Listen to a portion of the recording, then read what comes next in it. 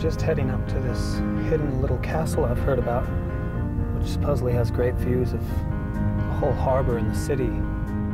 Set high above Dunedin's harbor, Larnach Castle is totally unexpected. Wow. A wealthy businessman, William Larnach, commissioned this Victorian masterpiece in 1870. The result is New Zealand's only castle.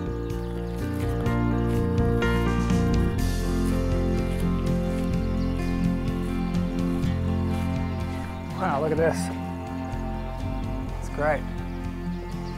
It took 12 years to complete the elaborate interior.